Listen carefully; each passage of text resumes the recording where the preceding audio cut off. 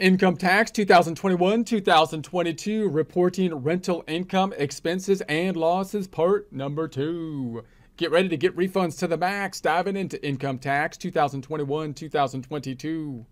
Most of this information can be found in Publication 527, Residential Rental Property Tax Year 2021, IRS website, irs.gov, irs.gov. Income tax formula, we're focused on line 1, income, but we would have a subschedule, basically an income statement with income and expenses. Expenses basically being deductions. The net then is what rolls in to line 1, income of the income tax formula, and eventually page 1 of the Form 1040. This is the Schedule E. It's basically the income statement schedule, the supplemental income and loss. We're focusing in on the rental real estate. So we're continuing on here with limits on rental losses. So when we have the losses with regards to any kind of losses, you got to think the government is going to be more skeptical of the losses because the government wants to be your silent partner when you have income. But like if you have a loss, they don't want to pay you on the loss. They don't want to allow you to deduct the loss against other types of incomes, although you may be able to in some instances, but you can see how they'd be a bit skeptical of the losses, especially with the rental income, because with rental income, we're often not just engaging in that practice of rental property just to get the rental income. We're also engaging in it because we might be hoping that the property goes up in value over time.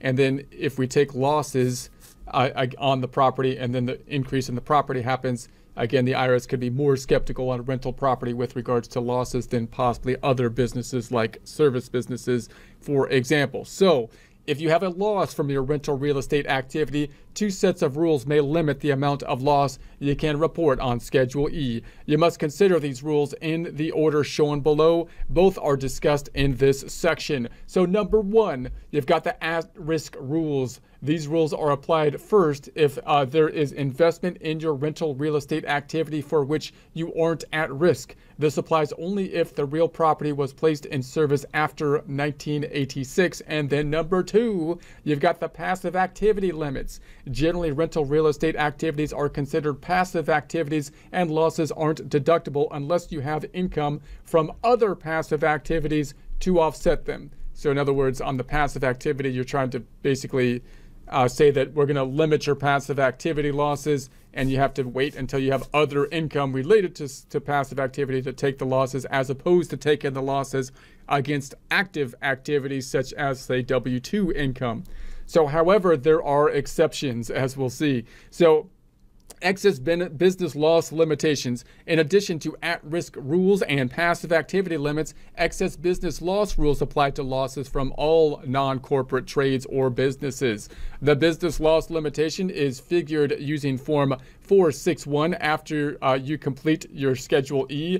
Any limitation on your loss resulting from these rules will not be reflected on your Schedule E. Instead, it will be added to your income on Form 1040 and treated as a net operating loss that must be carried forward and deducted in a subsequent year. So if you got a limitation on the loss, then the question is, well, what happens at that point in time? Does the loss just go away? Do I not get any benefit from it? Or do I get to roll it forward into a future period possibly, and possibly take it against other kind of income and so on and so forth, which is, that's the thing you would be thinking. So if you got a loss, you're going to say, okay, I got a loss. Is the loss limited?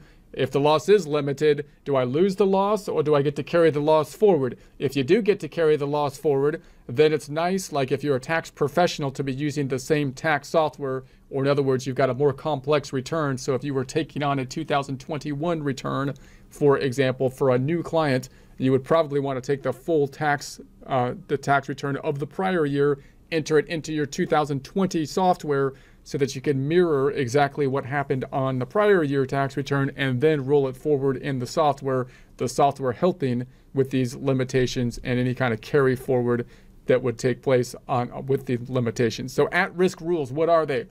You may be subject to at-risk rules if you have a loss from an activity carried on as a trade or business or for the production of income and amounts invested in the activity for which you aren't fully at risk.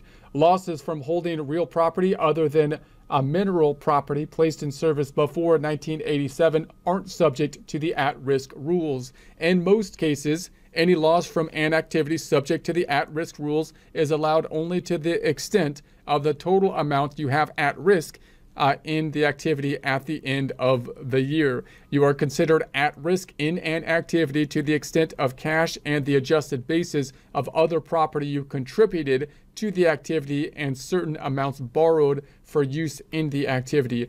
Any loss that is disallowed because of the at-risk limits is treated as a deduction from the same activity in the next tax year. You can see publication 925 for discussion of at-risk rules. Find that on the IRS website, Form 6198.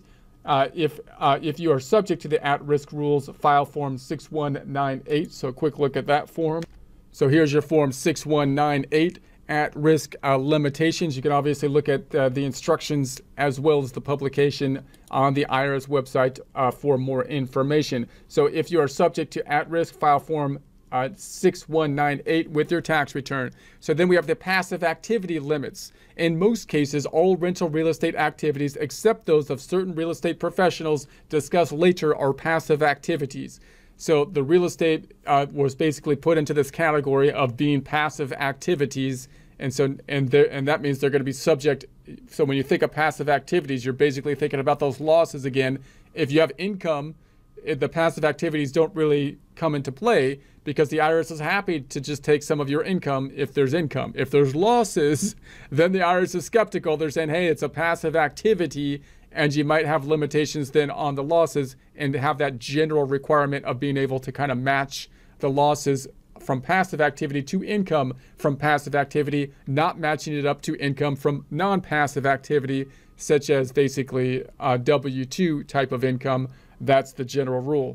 Now you can imagine that many people that worked in the real estate profession started to say, well, hey, wait a second, other people get to take losses in their business, like any other business gets a loss. Why are we being excluded from that? And so now you've got these kind of compromises that basically took places. So you hear these terms like if you're a real estate professional into place, and you might get some of the passive activities if you actively participate. So now you got these terms of active participation and real estate professional, which of course then we have to define what that means because they could have different tax consequences. So for this purpose, a rental activity is an activity from which you receive income mainly for the use of tangible property rather than for services. So we're not, if it was services, you'd be doing an active kind of thing. If you provide services, then of course you're doing something active and you're not basically just getting passive income from the renting of the property.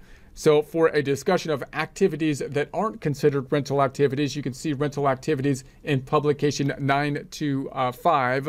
Deductions or losses from passive activities are limited. You generally can't offset income other than passive income with losses from passive activity, nor can you offset taxes on income other than passive income with credits resulting from passive activities.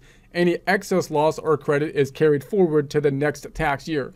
So you're kind of limited, you're kind of in the lane of passive activities with regards to taking advantage of your losses and netting them out against income, but you can't net them out against what's in the other lane of type of income, which is like normal income, like W-2 type of income. But if you can't match your losses up against income, you might be able to do it in the future, rolling the loss forward to hopefully have passive income in the future that you can net your loss that you couldn't take before because it was passive to the income that you might have in future time frames. So exceptions to the rules for figuring passive activity limits for personal use of a dwelling unit and for rental real estate with active participation. So there's another key term, active participation.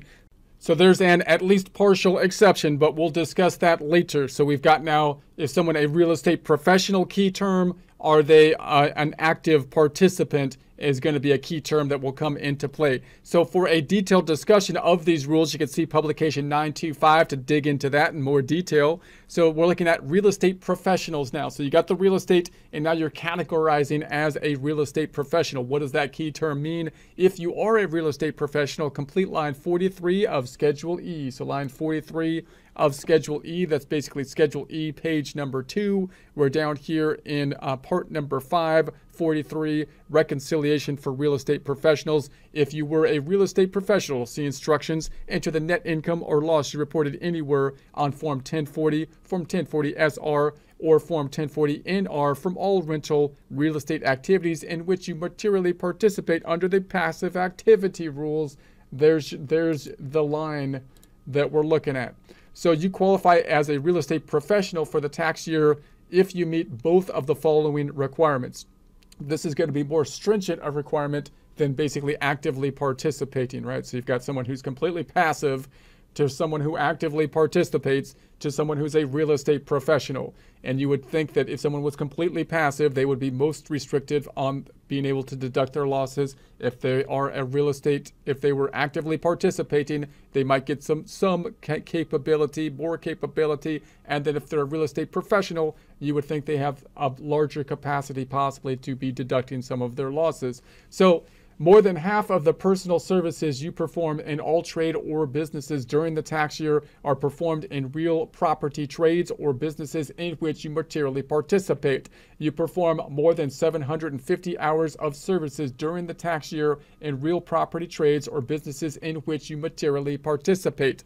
So if you qualify as a real estate professional, rental real estate activities in which you materially participate aren't passive activities. So now you can see that passive activity is removed, so they're not passive anymore, which means you should be released from some of the restrictions on the losses, possibly being able to take those losses against other types of income because you're actively participating as a real estate professional and in like W-2 income, for example. So for purposes of determining whether you materially participate in your rental real estate activities, each interest in rental real estate is a separate activity unless you elect to treat all your interest in real estate as one activity. So in other words, if I looked at my Schedule E and I had multiple real estate activities here, I'd have to determine for each one whether I was actively participating or not, and that will have an impact on whether or not the losses could be deductible. You can see then the losses pulling over to the page 1 eventually of the Form 1040 in that instance, or in that example at least.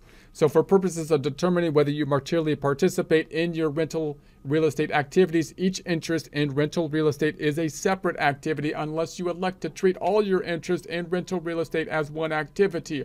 Don't count personal services you perform as an employee in real property trades or businesses unless you are a 5% owner of your employer.